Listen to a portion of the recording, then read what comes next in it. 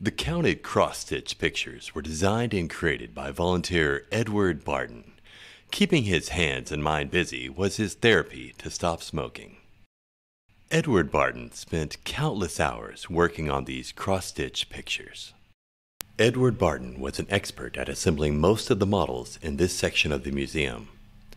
If donated models needed repair, Ed would make them look like new.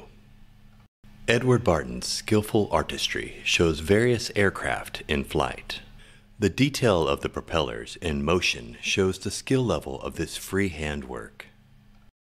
Notice that in many of the pictures, the pilot is facing you.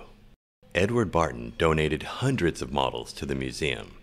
Each was numbered and each was in perfect condition.